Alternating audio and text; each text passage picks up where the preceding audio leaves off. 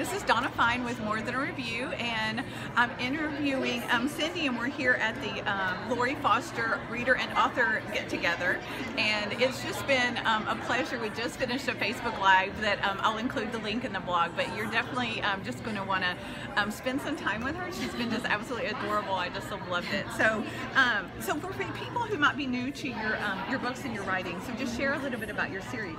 Okay, so well, I guess we'll talk about my tagline is fun, flirty, and a little bit nerdy. So I like the funny, like the romantic comedies. So that's what I write. I like the romantic tension too. So where you have all that great banter, and then I usually have something that's, you know, I think everybody has something a little bit nerdy about themselves. So I like really having that out there, and you know, often the heroines are a little bit more out of the closet with their nerdiness, and the heroes take a little dragging. Yeah, so.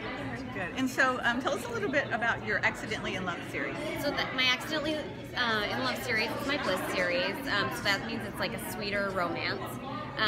So it's two best friends who fake an engagement is the first book. It's called Falling for a Fiance. And so it's kind of like, again, all about having fun, about people who don't really mean to fall in love. It might not be the most convenient time. You know, with the friends, it's like, this has been my best friend forever. There's so much at risk if we cross the lines, but we're both thinking about it, but too scared to think about it.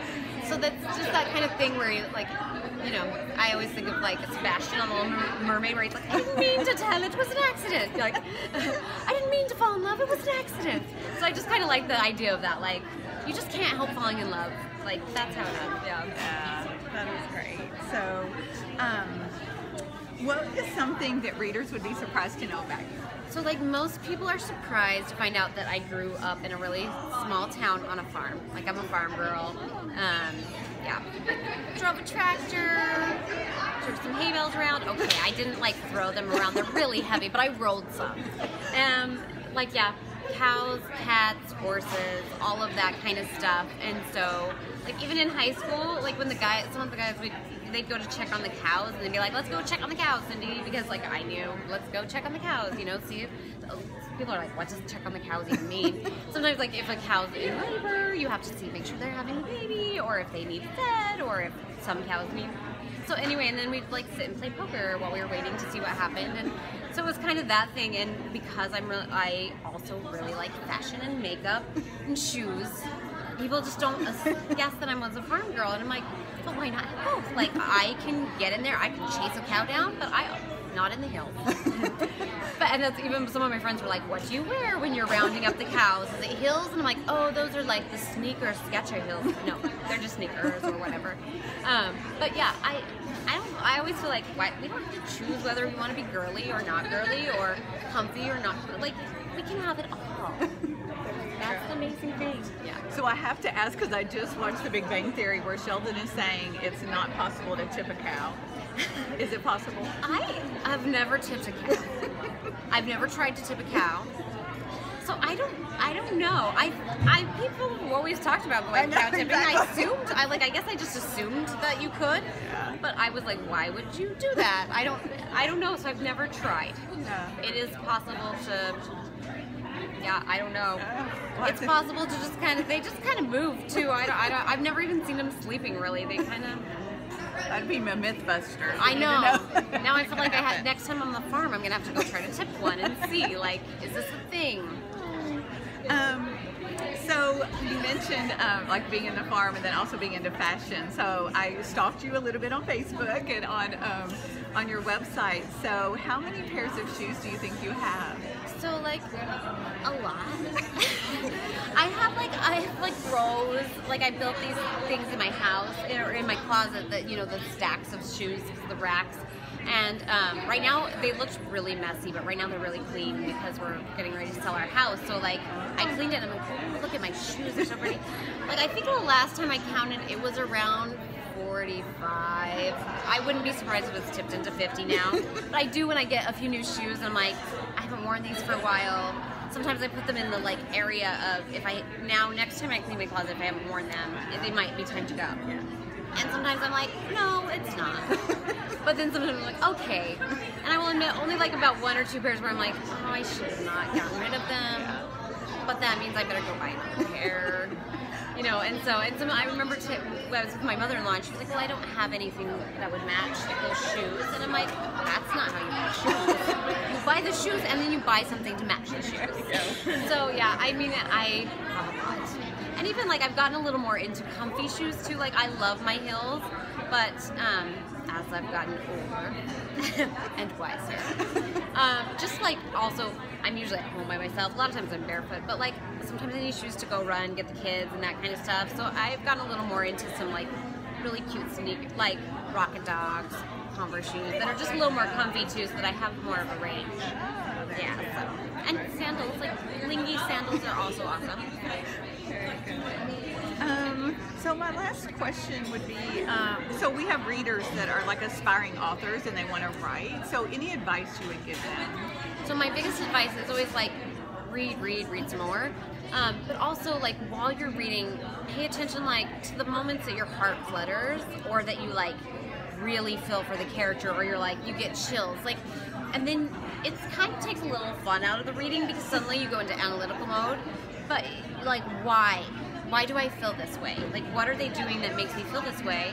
And part of it is they built really great characters, but you'll see like what they do with emotion, how their sentences might vary when they're making your heart pound.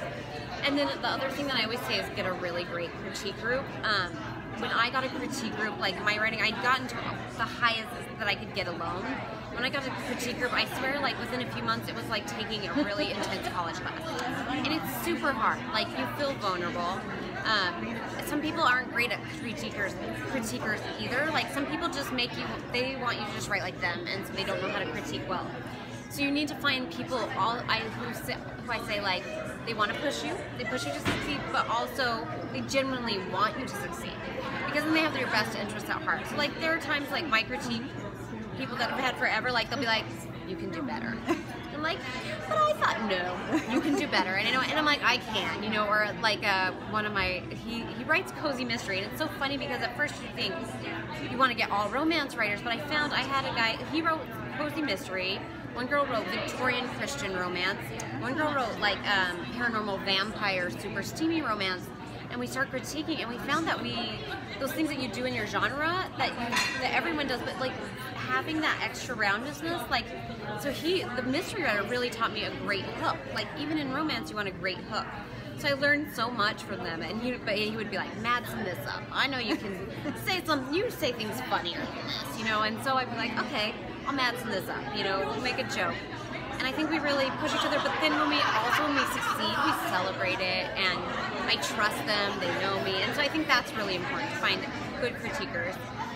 One tip for critiquing is, if you ever heard the sandwich method, or some people call it the Oreo method, which is always nice, but then it makes me want Oreos, is like you have the good, this is amazing about your book, you do a character so well, here are the things that you need to work on. You really tell us a lot of emotion where I would like you to show us that emotion. I was a little confused why your character would do this. I don't feel like that's been set up.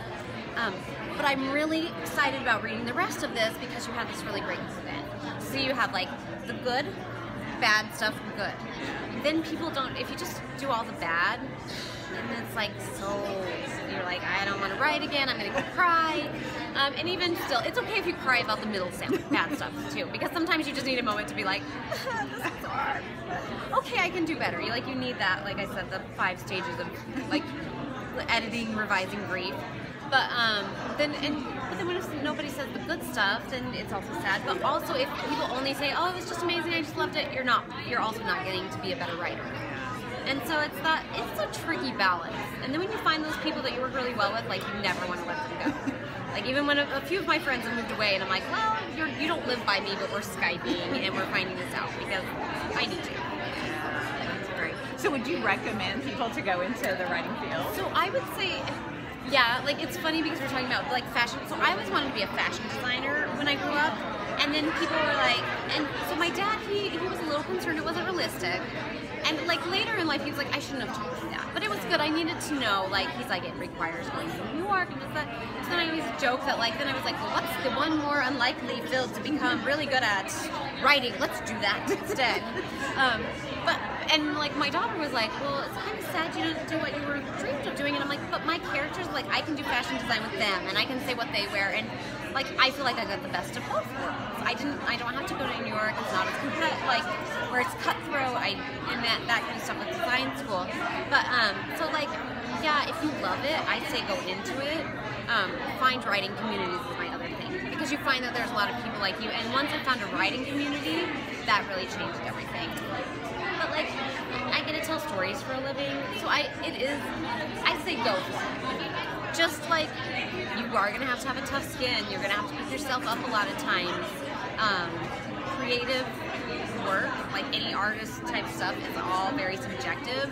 So you also have to be like, who's giving me this critique, like this feedback?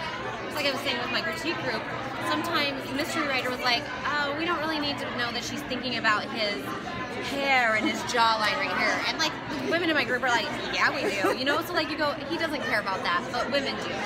And you know, like, he might not care about other things that in his mysteries that he might need. So you want him to get the source, but yeah, but it's the best. I love it. People are great, but yeah, it is like a bumpy road. It's kind of a roller coaster. Sometimes you're like going up and it's awesome, and then sometimes you're like, oh my gosh, I don't want to go down this fast. I'm not sure I want to be on this ride anymore. Please let me off. Okay, I think I'm going to get back in line to get on the ride again. Yeah, so. Wow. So do you write full time now? I do write full time. Oh, that's awesome. So I do, and my youngest son is, like, once he went to kindergarten, it was a lot easier. Like, because I was balancing, trying to not, you know, where he's at home and I was doing both. I remember one book, he seriously would throw an paper airplane at my face as I was typing, and then I'd throw it back and then type, and then we'd throw it at my face. It was very distracted. Like, I get much more in the scene now that they're in school, but yeah, I do. I write full time, and I really try to write while they're at school, so then when they come home, I can be a good mommy. And sometimes they also really understand. Sometimes I am busy, and I can't do all of the stuff that other moms do because I have a full-time job, and I basically own my own business. I think, you know, they say if you work for someone else, you put in like 40 hours. If you work for yourself, you usually put in like 8. And it's true. Like, it's never stops, and I have to sometimes remind myself to stop and find the balance. Where, well, especially with the social media, because that's almost a job in itself, like promoting the book on top of the writing. It really is. And like, I have a few authors who, like, at writers' conferences, they say, well, what if I don't want to do that? And I'm like, then it's not, like, I'm like, then you need a giant advance from a giant publisher who's okay with that. Good luck. Like, it's going to be tricky.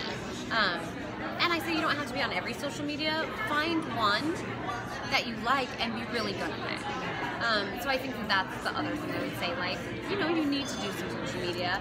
If you don't like Twitter, fine. Like, do Facebook. Do find out, you know, do one really well. Yeah. So which one could readers find you on the most?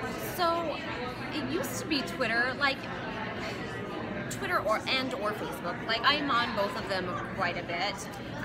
And if you message me, like, on my Facebook page or tweet me, I will definitely get back to you. I try not to play on there as much as I used to because I was not getting the work done. But yeah, I'm definitely on both. And I really like Pinterest sometimes because it's just like, it's the pretty calm and no one's having political arguments. It's like, you know, so sometimes with Facebook you're like, too many people are arguing. Oh, look, Pinterest, beautiful. Look at this amazing dessert I'm gonna ruin later. Yeah. Thank you so much. Yes, Cindi. thank you for having me. I'm just very excited to try out more of the Bliss series that you've written, so I'm going to go back and check those out. Well, thank you so much. It was great to have you. All right, it was fun to chat. Bye, everyone. Bye.